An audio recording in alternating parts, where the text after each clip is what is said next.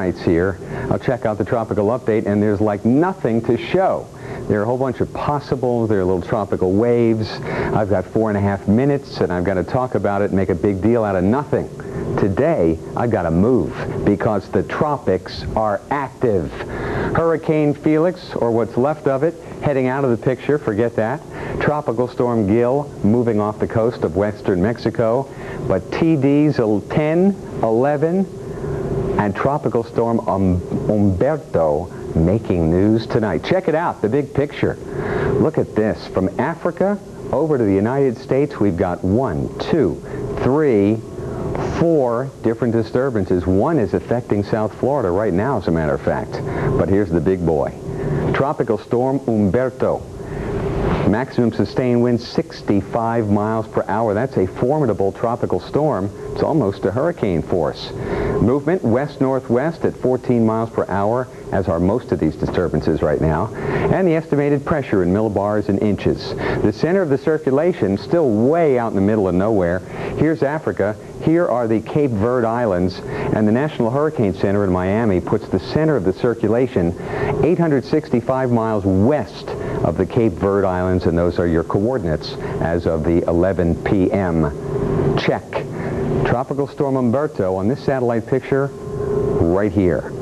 This is Tropical Depression number 10, not too far away from it. And here we are referencing not the Cape Verde Islands, but something a little closer to home. Here's South America, and these are the Lesser Antilles, these right in here, those islands. And it's 300 and some miles to the east of the Lesser Antilles. I think you can still see that there's some kind of rotation right in here, though the shower activity as depicted by the orange and red not quite as intense as it was about 6 years ago. But look at the monster, the big tropical storm, and the central dense overcast right around. Oh, look at that, man. We might have ourselves a minimal hurricane here in the morning. Humberto, right in there. That's the center of the circulation. And there's not much shear to this thing. This thing is pretty circular in shape. The outflow at the top of it and the inflow of moist air underneath fueling this thing. Now, as long as this takes a west or a west-northwest track, strengthening is likely. But if it curves more toward the northwest, we find that there's a region of some pretty strong westerly winds, and that could shear either one of these things apart. So we'll keep a close eye. The track is critical, of course. If it stays further to the south, it could stay stronger, and then it could pose a problem for you and me as we head toward the weekend. Now that's the tropical Atlantic, or most of it. Look at this.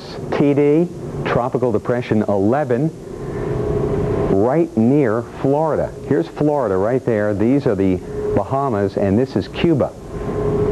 Maximum sustained winds 30 miles per hour. Movement northwest right toward Florida at 7 miles per hour. Now this is not even a tropical storm. It's a tropical depression. There is some signs of circulation, some organization here, and the center of that would be located 120 miles south-southeast of Miami, Florida.